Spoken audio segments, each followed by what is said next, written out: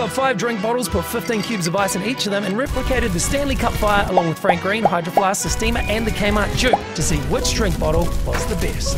The Hydro Flask is looking very good. Stanley Cup definitely does not look like the same cup that was in the TikTok video. The straw has gone, the handle is just fallen off. It does look like the Steamer is holding up the best. Everyone was surprised by the results, except for me. It's not what I thought it would be. Okay, even me. 14 cubes in the Frank Green, 11 in the Steamer, 7 in the Stanley, 1 in the Kmart Duke. The last one was the Hydro Flask, 11 cubes of ice. Frank Green comes out on top next to the Hydro Flask. Sorry, Stanley fans, Frank Green came out on top and is #1. Frank Green, bougie and really good at keeping ice.